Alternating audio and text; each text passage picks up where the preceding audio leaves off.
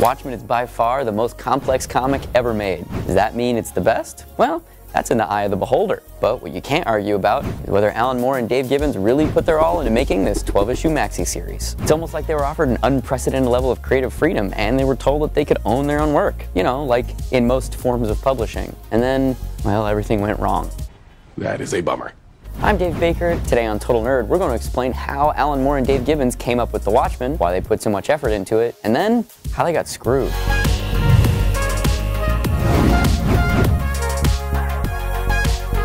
Before we get started, be sure to subscribe to the Total Nerd channel. Oh, and leave a comment too. Let us know what Total Nerd topics you would like us to explain next. Watchmen has become one of, if not the, most important comics in the Western canon. That's due almost completely to the two men who created it. Alan Moore was born on November 18th, 1953 in Northampton, England. He grew up in a very poor area without much access to books. Nevertheless, he became obsessed with writing as a young man and began to publish poetry and prose essays in a zine he self-published called Embryo. Ooh, look at this cutie! Love those bangs, young Alan Moore! Dave Gibbons was born on April 14th in 1949 in London, England. His father was a town planner and his mother was a secretary. Struggling to break into the comic book industry initially, he worked as a building surveyor. Eventually, he managed to find work as a letterer for IPC Media, and then eventually transitioned into writing and drawing his own strips. Oh, a young Dave Gibbons! It's like 90s Superman mullet, except make it Gibbons. The early 80s saw what is now referred to as the British invasion. Garth Ennis, Grant Morrison, Alan Moore, Pat Mills, Neil Gaiman, Mark Millar, all highly acclaimed writers from the UK were hired by DC to write books. The explosion of talent and ideas heralded a changing of the standards and status quo that honestly is still being felt to this day. These writers employed more literary executions and told deeply personal stories that marked a distinct transition from the "God, we wish it was still the Silver Age" style of writing that Bronze Age writers like Roy Thomas and Marv Wolfman and Len Wein utilized. In 1983, Len Wein hired Alan Moore to write Swamp Thing, which is often pointed to as a key turning point, not only in Moore's career, but in the history of mainstream comics. The previous run concluded with Swamp Thing's human form, Alec Holland, being killed. The twist that Alan Moore instituted being Alec Holland was never actually alive. Swamp Thing was in fact always a living swamp who just thought he was a human. Having written a few very well-received projects for DC, Moore submitted an unsolicited pitch for a new project. In 1983, DC acquired the back catalog to the Charlton characters. The pitch would involve a darker reimagining of these Charlton characters and a murder mystery plot. The characters that Moore would originally include were Peacemaker, The Question, Blue Beetle, Peter Cannon Thunderbolt, Nightshade, and Captain Atom. DC's editor-in-chief, the much-beloved inker Dick Giordano, suggested that Moore create new characters because, well, they just spent a bunch of money on all these characters and Alan Moore wanted to either kill them or, you know, render them useless. Moore then restructured the pitch to make the characters unique and not infringe on DC's previous treasure trove of Ditko-created superheroes. For historical context, the people working in the comic book industry at the time weren't too happy with how they were being treated. They were organizing and they were having discussions about unionizing. Some people had even gone as far as to intimate that the reason that DC went across the pond and started courting British talent was to squash this uprising of industry professionals. However, ownership was the talk of the day. Everybody wanted to own their work. The indie companies like Aircel, Comico, and Pacific were leading the way. This allowed creators at bigger companies negotiating leverage. When asked about the ownership issue at the time of publication at San Diego Comic-Con, Moore said, "The way it works, as I understand it, is that DC owns it for the time being they're publishing it, and then it reverts to Dave and me and we can make all the money off of the Slurpee cups." Only problem is, he didn't really understand how it worked. We'll come back to this. As previously mentioned, Watchmen is one of the most complex comics ever created. From its recurring visual motifs to its exceedingly impressive display of the elasticity of the 9-panel grid, to the idea that every piece of the comic should be a storytelling device. Watchmen fundamentally altered the way Americans look at comics as a medium. Moore and Gibbons took the tropes and schema of the traditional Big Two superhero story and infused it with gravitas, humanity, and honestly, logic. They applied a gritty realism to the vigilante aesthetics that burst every preconceived notion of what comics as a medium was previously capable of. Upon its release, the book achieved widespread acclaim, so much so that it eventually ended up on Time magazine's 100 Greatest Novels. Not comics, just books, period. It's the only comic to be included on the list. The impact that it had on the industry as a whole was almost instant. Along with the works of Howard Chaykin and Frank Miller, the tropes, storytelling devices, and general grittiness proved to be very influential on an entire generation of creators. DC had told Moore that they wouldn't be making money off of the Watchmen merchandise. It wasn't in the contract, but it was a gentleman's agreement with Dick Giordano. However, when the book was released, DC started selling button sets, meaning the iconic smiley face and other Watchmen-related buttons. When he discovered that they were selling these buttons, Moore was furious, feeling like he had been lied to. DC claimed that they weren't merchandise, but instead, promotional pieces. They were eventually able to come to a common ground, but Moore remained suspicious of DC overall. Unbeknownst to Alan Moore, DC was putting together a Watchmen role-playing game. Yes, that's right, you can still find them. Have you ever yearned to be a chaotic, bean-eating, neoconservative detective? Or an omniscient, always nude watchmaker? DC wanted to fulfill your desires. Only problem is that they didn't tell Alan Moore. Oh boy. Yeah, that's right. DC and Mayfair Games didn't clue Moore or Gibbons into the fact that they were producing these games, which obviously rubbed Moore the wrong way. They were able to talk him down and regain his confidence, thankfully, and Moore worked with Mayfair and DC to make sure that the gaming modules of Who Watches the Watchmen and Taking Out the Trash were in line with the Watchmen canon.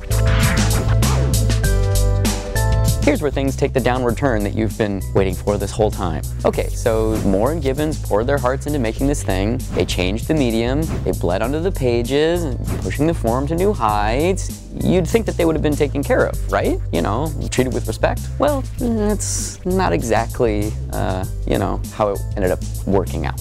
The DC contract for Watchmen stipulated that DC would own the rights to the Watchmen while it was in print, and then when it went out of print, the rights, after a year, would revert to Moore and Gibbons. This sounds like a fair deal, right? It's not like anyone else is going to make new Watchmen comics, and single-issue comics don't stay in print. They just come out, and then maybe they get reprinted once, and then they go away. Oh, but wait, Watchmen is the highest-selling and most critically acclaimed comic of a generation, and it was pretty much reprinted as a collection or a trade or a graphic novel or whatever you want to call it, like instantly. And those don't go out of print, ever.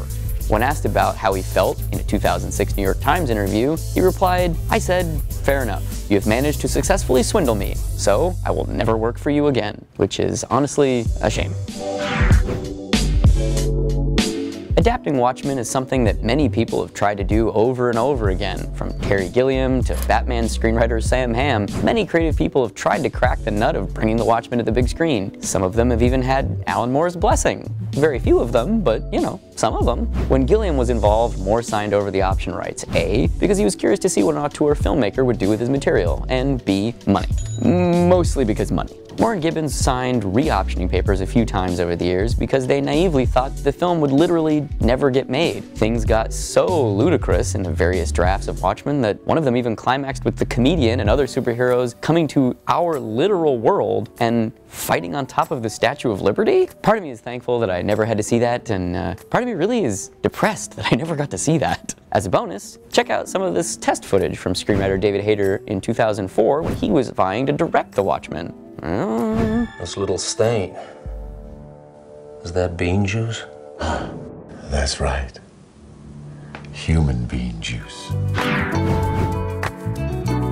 By the early 90s, Alan Moore didn't want anything to do with DC. He wouldn't take their calls and wouldn't even take money from them that wasn't directly derived from already in-print works. Gibbons, well, he was less rigid. He seems like he's a genuinely easygoing type of guy, and he continued to write and draw stuff for DC basically up until now. Don't worry about Alan Moore, though. He didn't end up destitute or anything. He just found a new home at Image Comics, the biggest publisher of the 90s, doing runs on Supreme and Wildcats, and even writing some Spawn. Hey, Spawn. Were those books as good as Watchmen? No, but they definitely did pay the bills. While working for Image, Moore and Jim Lee struck up a friendship. In fact, after the initial gold rush period of Image, Lee approached Moore about writing his own book for Wildstorm. That book was League of Extraordinary Gentlemen, which would later balloon into Alan Moore's own dedicated imprint. America's Best Comics launched with great fanfare and much critical acclaim. League of Extraordinary Gentlemen was the standout of these books and would later be adapted into a movie as well.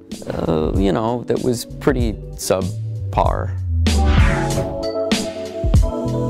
By the mid to late 90s, everyone was aware of how much impact Watchmen was having on the state of comics. Practically every comic being produced was this, but make it Watchmen style. DC reached out to Moore asking him to write a sequel book. He didn't want to. They reached out again and were like, "We will literally give you the rights to Watchmen back. just please write Watchmen 2. He still said no. The book was always intended to be a standalone work. He wanted nothing to do with DC. From his perspective, they'd burned him before, they wouldn't do it again.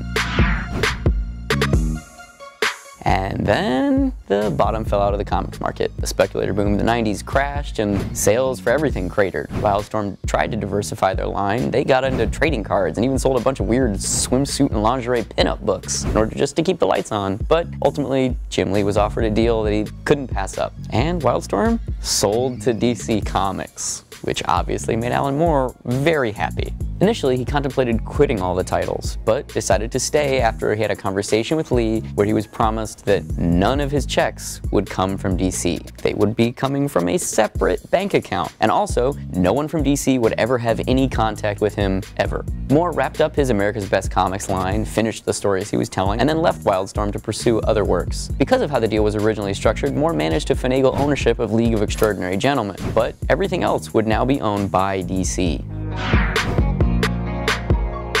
In 2009, The Watchmen would finally make it to the big screen, directed by Zack Snyder. Ugh. The film was released to mixed critical reviews and middling box office. With a budget of $138 million, it only grossed $185 million. Some criticism has been levied against the film that it's too devoted to its original source material, in many ways failing to breathe new life into scenes because its fastidious dedication to the panel-by-panel recreation. Others have maligned the fact that while Moore was commenting on the objectivist overtones in so many superhero stories, Snyder was exalting them, missing the point that deconstructing these themes was satirizing them, not perpetuating them. Ultimately, I think we can all agree that the opening credits, that's the best part of the movie. That slow-mo though. Having been burned by DC numerous times now, Moore wanted nothing to do with the film. Even though he had signed the option years ago, he wanted his name taken off the credits and refused any money that was due in residuals, opting instead to pass that along to Dave Gibbons, asking only that Gibbons say thank you. Isn't that so sweet of him? Ultimately, Moore felt that Gibbons didn't say thank you quickly enough, and the two men had a falling out. This is basically the same situation that happened with the V for Vendetta movie. However, David Lloyd did say thank you quickly enough, and, you know, Alan Moore's arbitrary timeline of thanks was met, and the men are still friends. Ah, man, being homies with Alan Moore, it sounds exhausting. Many efforts have been made by DC over the years to make Watchmen merchandise. However, they were stopped by Moore or by various legal entities who didn't want to deal with the public backlash of Moore's fans. These DC Direct toys were almost produced to celebrate the 15th anniversary of Watchmen in 2001. They've only ever been shown once, at San Diego Comic-Con in 2000. However, when the movie was released, the floodgates were opened. Have you ever wanted a Watchmen shirt, or a toy, or a beanie, or a prequel video game written by Len Wein, or a button set, or a hoodie, or a mug, or a lunchbox for a wallet, or another t-shirt, or another beanie, or a beanie shaped like Rorschach's mask, or some Funko Pops? Now, you get your heart's desire. Paul Levitz was the publisher of DC Comics from 2002 to 2009. Under his watch, there was a never quite official doctrine that certain lines were never to be crossed. He was very vocal about the fact that the only way that there would ever be a Watchmen sequel comic is if Alan Moore made it. And then in 2009, Paul Levitz left DC. And then in 2012, we got Before Watchmen. Before Watchmen is a series of books that DC published telling stories that happened before Watchmen. Purportedly, Gibbons was paid over $250,000 to just endorse the release of these prequels. Moore was courted, and well, as you'd expect, he turned down the money. The books feature a killer lineup of creators: Darwin Cook, Brian Azzarello, J. Michael Straczynski, Lee Bermejo, J.G. Jones, Adam Hughes, many other very talented creators. And eventually they came out, and some people liked them, and other people didn't. Oh look, more depressing things. Remember how DC had Moore and Gibbons make this book under the auspices that the creators would own it, and that because of that they created a, genre and medium defining work? Yeah, but that's lame, right? Like, don't we just want to see Dr. Manhattan and Superman punch each other? That shit's cool. Well, that's what DC and Jeff Johns are doing right now in the thrilling new maxi series, Doomsday Clock. Pick it up wherever comics are sold.